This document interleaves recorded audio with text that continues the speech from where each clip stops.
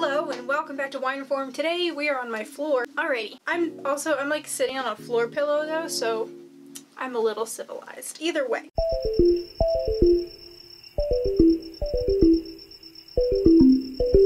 Today we are tasting 3 different Pinot Grigios. I did one Pinot Grigio tasting a few weeks ago and not gonna lie, I wasn't enthralled. It just did not jazz me. It's like, okay, maybe I don't like Pinot Grigios, until one of my lovely viewers left in the comments that I should try one from Washington State. I'm gonna do that. And, well, beyond just trying one from Washington State, I decided, what the heck, and I'm gonna try one from Italy and Oregon as well. So I've got 3 different regions, different from the California Pinot Grigio I tried in that first episode, and I'm gonna try to find a Pinot Grigio that I'm really jazzed by.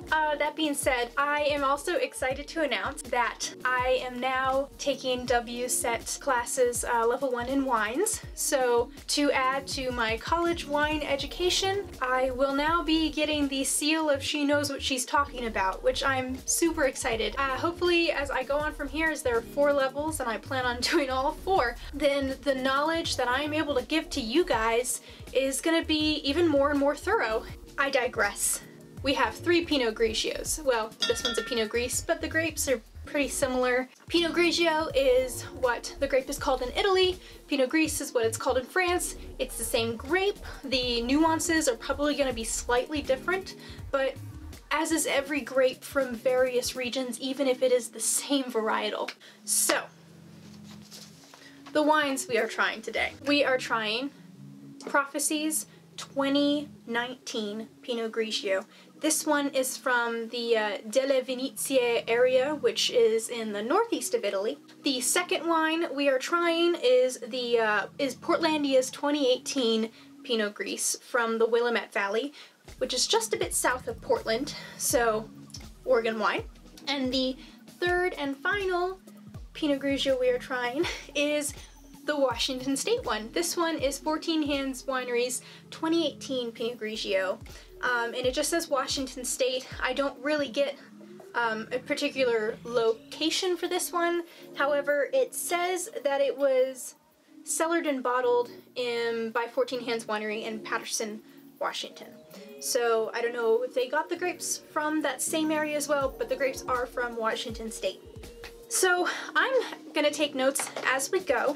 But first, let me talk about, or just refresh on what Pinot Grigio is generally supposed to taste like. The textbook flavor profile for Pinot Grigio tends to be very appley and very citrusy, very light flavors, and it is a dry wine.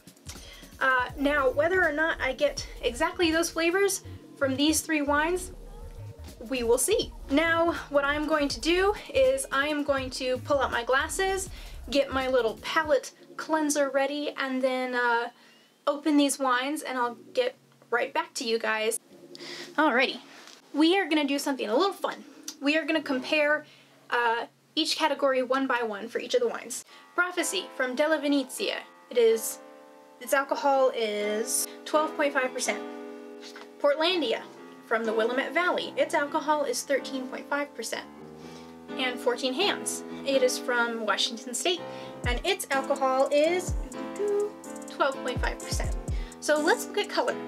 I don't know if it's too obvious on camera, but right away I can see a pretty obvious color difference between especially the Prophecy wines and the Portlandia and 14 Hands wines. So Prophecy has a very faint lemon yellow color, and the Portlandia and 14 Hands wines have the same almost, well, it's more of a golden yellow, but they're all very light. None of them have any sediment remaining in them. They're all very clear wines, which means the winemakers did a great job. So color aside, let's get to the next part. So now that we have looked at our wines, we get to smell them. So we're gonna start with Prophecy. Ooh, that smells wonderful. So Prophecy, I get slightly unripe orange. It's not quite lemon. It really does smell a bit like an orange rind. So we're getting that citrus.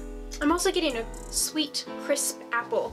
I think the fruity scents on this one are a lot stronger than I I thought they would be. And I'm getting the faintest hint of a grass sort of aroma. Unripe orange, crisp apple, and grass. Now let's smell Portlandia. I did pour a little bit more of this by accident because I miscounted. I'm gonna sniff my wrist to sort of cleanse my nose of the previous one. That smells entirely different. That is fascinating. This one's a lot more perfumey. I'm getting less fruit out of Portlandia's Pinot Gris. I'm getting notes of jasmine, lemon leaf.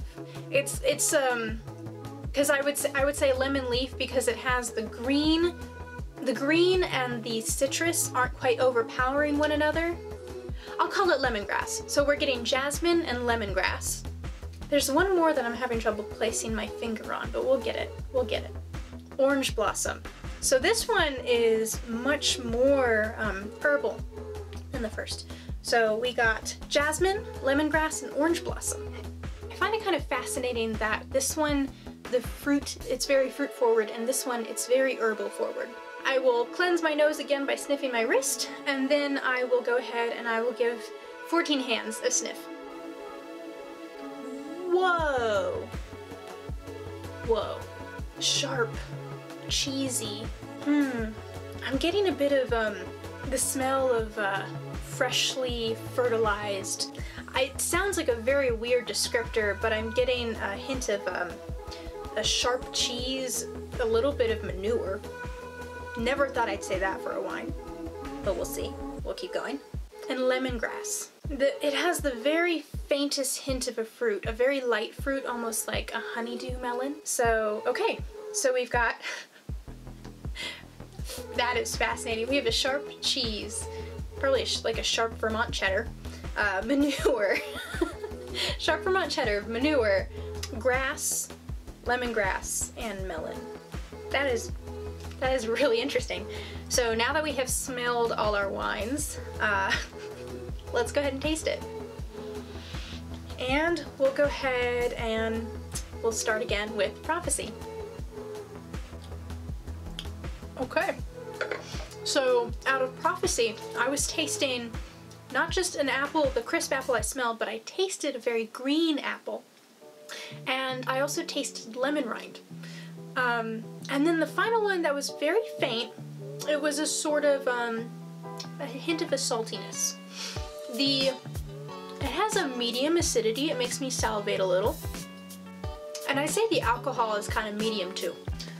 As far as body, I would say it's very light bodied.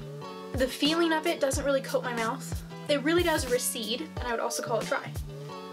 Now, even though it is a light bodied wine, I'd say the finish is closer to medium, which is kind of interesting because the flavor of especially the crisp green apple, the green apple really does linger. So I'm gonna call this one like short medium finish. That was really tasty. Okay, so I'm gonna go ahead and cleanse my palate with a cracker. All right, let's try Portlandia. We established it has jasmine, lemongrass, and orange blossom scents, like aromatics, but what does it taste like? Let's find out. Ooh, apple, yeast, and orange. Okay.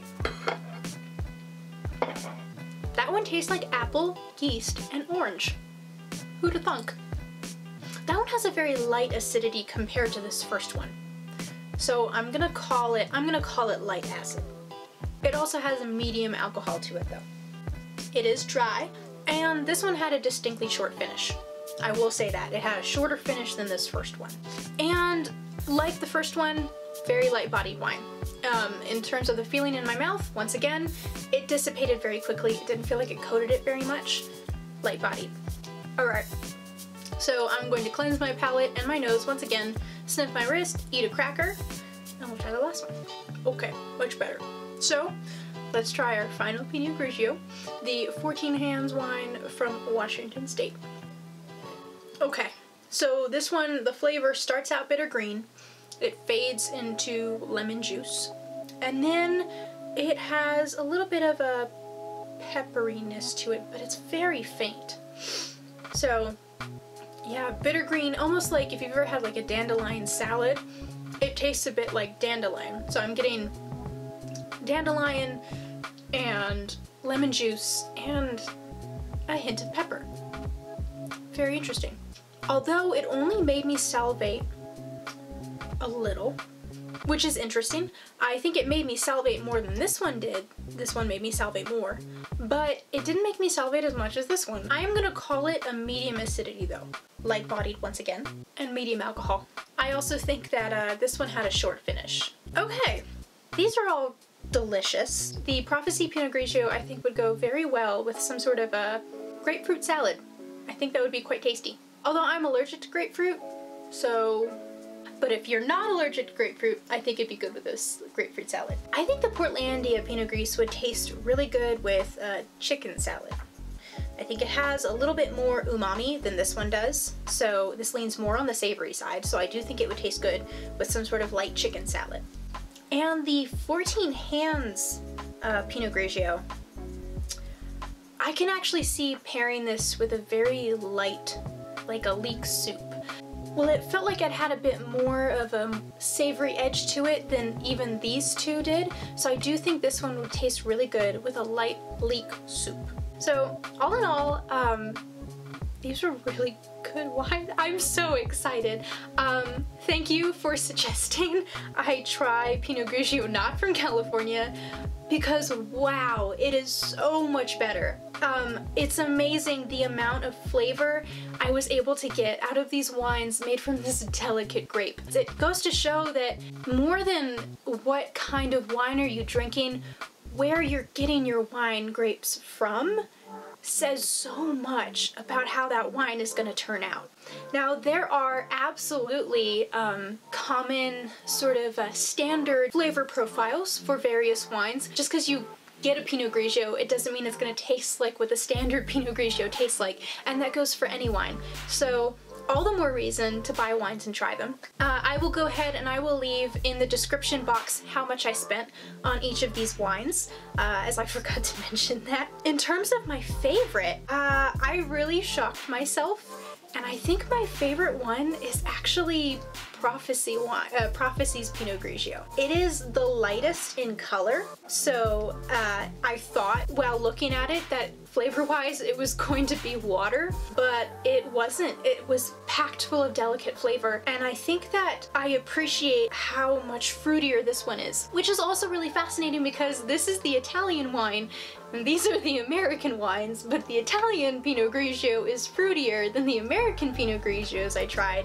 While they are all delicious, and I actually really do love them all, this one is my favorite. So yeah, I'm gonna buy more Pinot Grigio from Italy. These make me feel like if you've ever seen beer yoga, I feel like I should be doing like wine yoga with these. I think I could make it happen. And it really just, it feels like springtime, and it feels like summer, which is kind of nice considering it's getting colder now. And well, I love the winter as much as the next person. There is something really nice about a bit of summer sun. I think that these all have that nice spring and summer sun bottled up inside.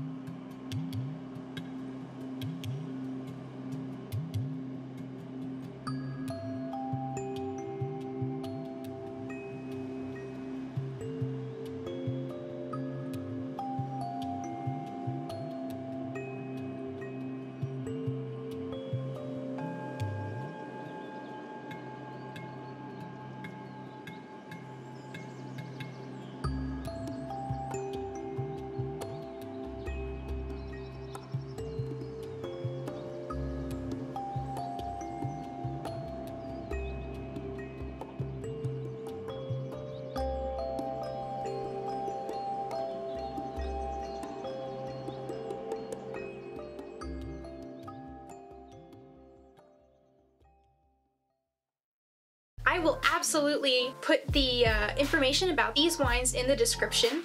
If you have more wine suggestions, please send them my way because this was a lot of fun. Yeah, I absolutely encourage you guys to go and get the same wine from a couple different regions and try it. And you will notice, I think you will notice a difference. Your palate is a lot more sophisticated than you give it credit for sometimes. Thank you for joining me today for this episode of Wine Reform. I look forward to the next video. I look forward to seeing you guys again. If you like what you're seeing, give me a thumbs up. Hit that like button. If you've had an experience with wine that you just, you want to talk about, I want to hear about it. I'd love to. Drop it in the comments. If you really like what you're seeing and you haven't already, be sure to subscribe. And I think it's on this side. Pretty darn sure it's on that side. Be sure to subscribe. And if you want to know when I put out videos, there's a bell icon that you can click on right next to that subscribe button. And it just gives you a little alert when I put a video out. I release every other Wednesday and every Friday, but the past couple of weeks things have gotten hectic and I've been a little bit behind the curve in terms of when I release things, so the bell icon helps a lot. Thank you again, and I will see you guys next week. Bye-bye.